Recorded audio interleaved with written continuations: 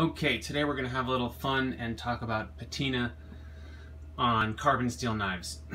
So these are all Great Eastern Cutlery knives, and when you get a knife, the blade looks like this. Sometimes it has a little bit of oil on it because that's what they put on it to keep it from oxidating, from corroding. So when you get it, it's nice and shiny. This one seems to have like a satin finish on it. Some of them come with more of a mirror finish. There's always those scratch marks when you get it, but they come without any patina on them, obviously. So there's different ways. I mean, the knife as you use it is going to get a patina because it's a carbon steel. So the carbon is going to corrode quicker than a stainless will. That's why they call it stainless. So if you were just going to use the knife, you may end up with a patina like this. This is 01 tool steel. It's a little bit different than the 1095, but you can see, if the light catches it right, you can see some blues in there. My Japanese knife friend who runs Japanese Knife Imports says that cooked meats provide the most beautiful patina. Let's take a look at this one. So this one I haven't done anything with, but it's that dull blue steel. Well, it's Japanese blue steel, but it's there's like a dull gray finish to it now because it's carbon steel, as opposed to something like this, which is stainless.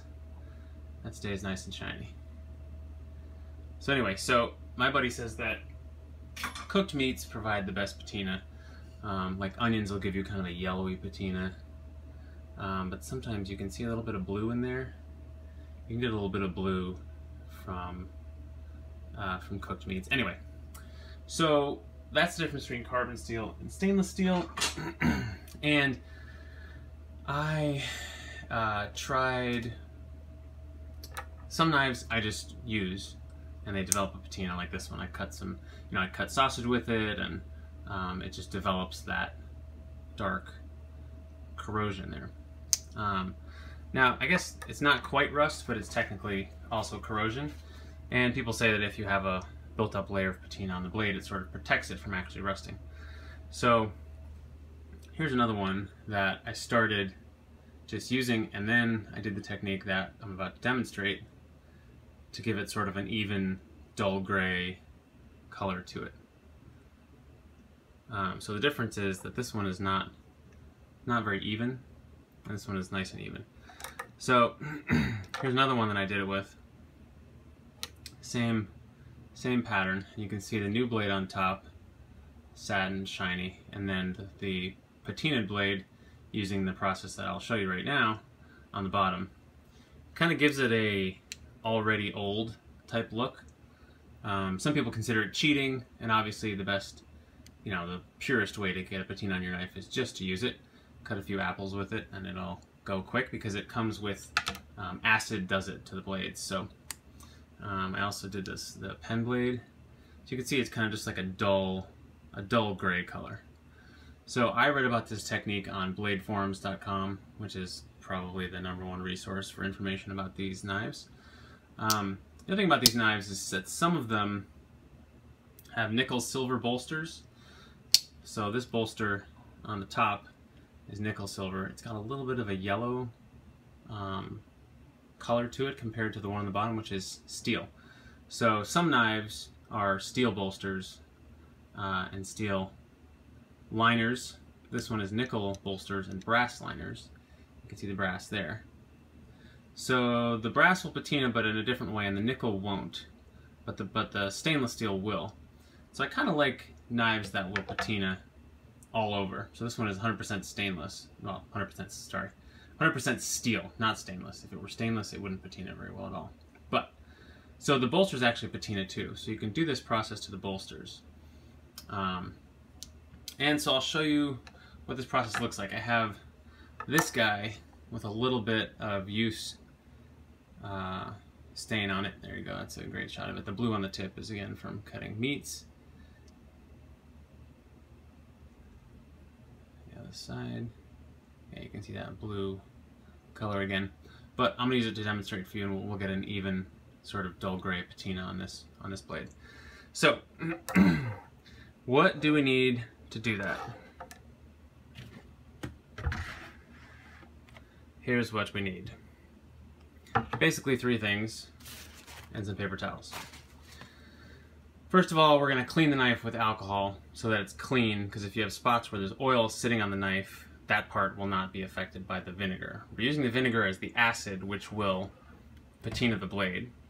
And then, this is a tip I found at Blade Forums, if you use a little bit of silver polish, you can sort of polish out the any spots that are uneven in the patina, and that will allow you to get a sort of uniformly dull gray finish. You know, this one has uneven spots here, and this big dark spot in the middle was because I had it already had a spot on it before I did this. But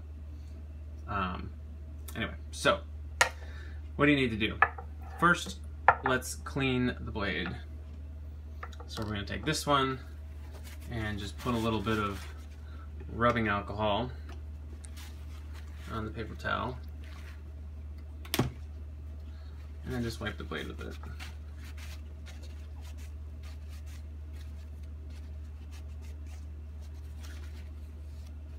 Make sure there's no spots. And maybe dry it over here. Make sure there's no oil on the blade. So don't touch the blade after you've done this. Cool. So now, next thing, you need some sort of cup or container that you can dip the blade of the knife into. And I have this small ball jar, but you can use a jar or whatever.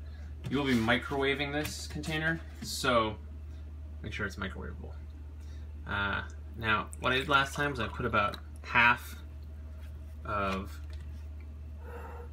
distilled white vinegar.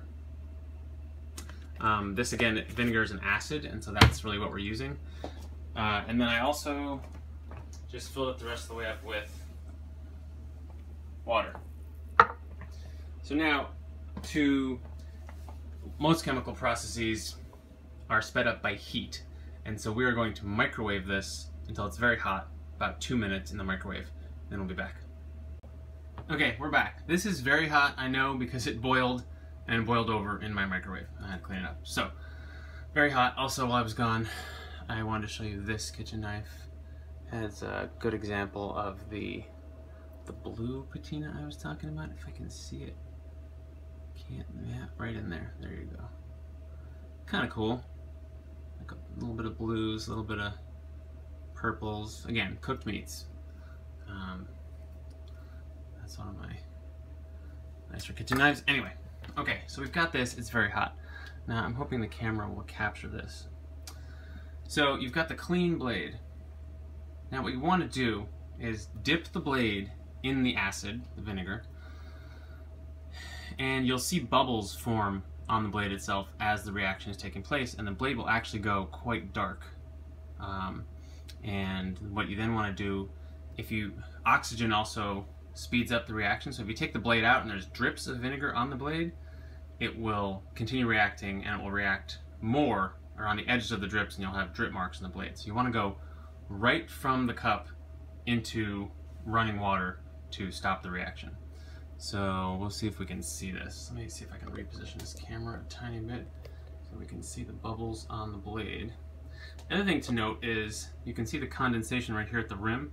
Because it's so hot, it's actually evaporating too. So with some knives, you can just hold them above the hot vinegar, and it will actually start condensing on the knife, just like it's doing there, and start reacting. So we're going to dip the blade. Squish it around a little bit. Now, can you see? I'm going to try to get a better camera angle here. Right down in it.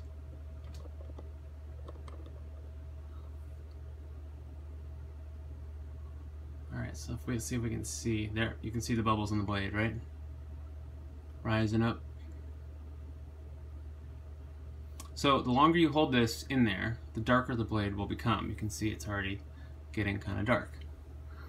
So we'll give it some more seconds. You can see the bubbles rising off the blade, and you can see it's getting dark quite quickly. Now again, this will cause your knife to rust if you leave it in too long, and if it gets into the hinge, it will also rust too. So I'm sort of just dipping the blade up to where I'm comfortable. Okay, so I'm going to take it out and run it right under water. Hold on. Just going to stop the reaction.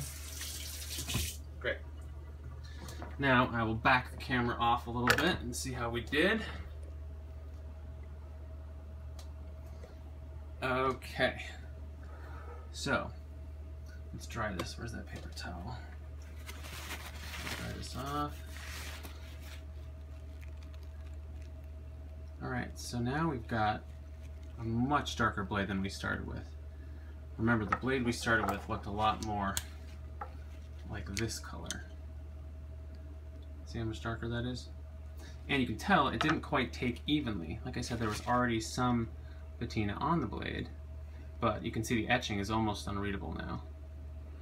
And let's look at the reverse side. Yeah, so it's not a very even patina.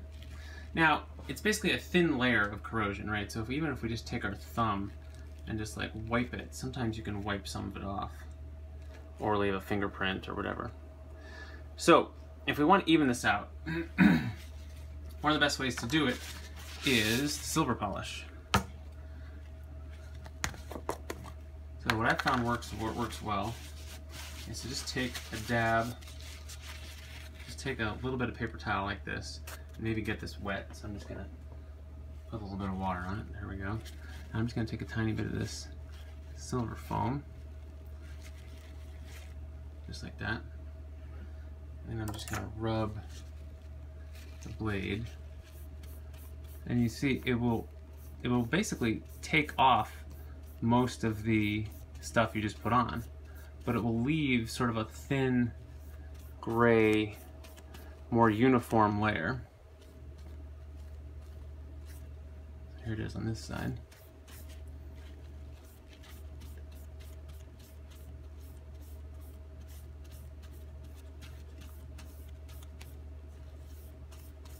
And what I read on blade forums said that if you do this 2 or 3 times, you can really get a nice even gray patina. So you can see I've sort of rubbed a bunch of it off. Now I'll rinse it, get all that polish off.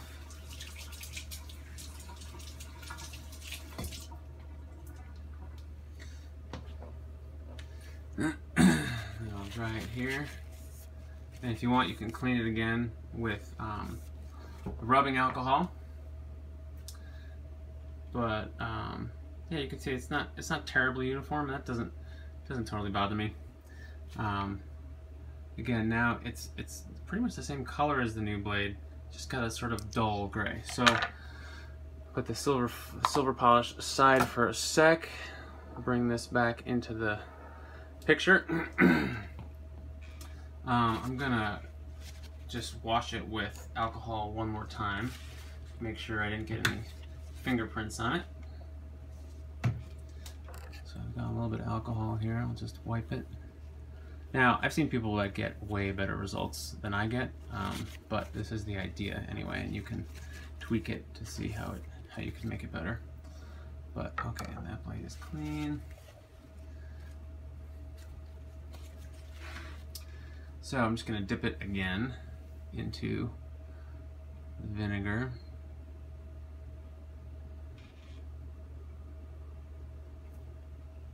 I can bring it over so you can see it better. Ow, that's burning. That's really hot. Ow, I can almost not hold that. Whoa, that's really hot. So like I said, the heat will make the reaction go much faster. But you can see the bubbles through the glass even. Now with my thumb in the way. But you can see them. Much darker gray. So I'll switch that back and forth a little more. You can see the bubbles rising. So it goes pretty quickly. I tried this with cider vinegar and didn't work at all. A lot of people say to use cider vinegar. Whatever my brand of cider vinegar didn't work. at all. This did not happen at all. So I guess it might also depend on the brand or the age or whatever, but I just used distilled white vinegar. Okay, so that's probably good. So I'm gonna go right into the running water again. Just to stop the reaction. And now, this is the second run, you'll see a big difference. So that's quite a dark gray. Remember, we started with this. And I'll dry it off. So this might be a little thicker coat, so you might be able to tell what I was saying before. If you leave it in there, it's almost like a powder coat. So let's see if I can just rub some of it with my thumb. Sometimes you can just rub some of it off. But that's a pretty uniform dark gray there. And you can see the etch is just about gone. Still sort of read it.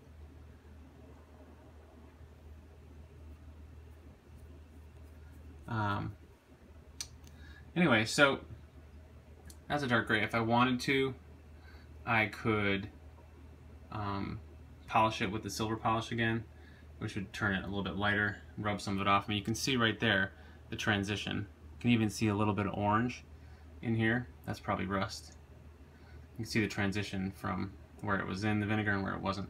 Now, the other thing to be careful of is if you really dip it in here, and if you have on this knife, I dipped it pretty deep because I wanted to also try to affect the bolsters, and you can see a tiny bit of rust right here, and in the joint there. So it actually corroded pretty well in the joint.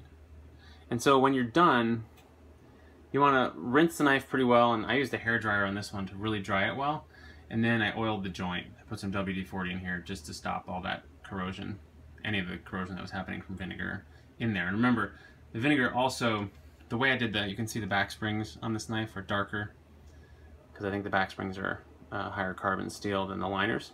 So the way I did the back springs on this knife, and I'll do it again for you just to show you, is I just laid the knife across the cup. Because like I said, if the vinegar's hot, it's also evaporating, and it'll hit the back of the knife just as it comes up from the surface. And so that's another way you can do it, and you can just suspend the knife above the hot vinegar. So like right here, you should be able to see a little bit of it condensing. Yep. And so that's actually sort of vinegary evaporation, and that will corrode as well. If you leave the knife sitting there, it will corrode as well. So now, a couple things to be careful of. One, some people recommended cotton swabs or Q-tips to do the back springs and the bolsters. You have to be very, very careful depending on what kind of handle covering you have on your knife. I used the cotton swab on the back of this knife, right here, and it just sucked the dye right out of the bone. So see that light spot? That was because I hit that with the cotton swab just coming down with the hot vinegar, and it just sucked the dye right out. I don't know, that was dark red like the rest of it. So you have to be really careful if you've got dyed bone scales on your knife, because that can happen. But it's a pretty cool way to get a uniform dark patina on your knife.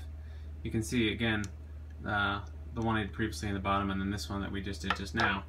It's quite dark, and if you want to lighten up, you can just polish it with some silver polish or some Flitz polish or whatever, but that's how you do it. Vinegar, silver polish to even it out, and rubbing alcohol to clean it. And it should work for just about any carbon steel. So I had tried this and thought it was pretty cool, so I wanted to show it so other people might be able to try it. So there you go.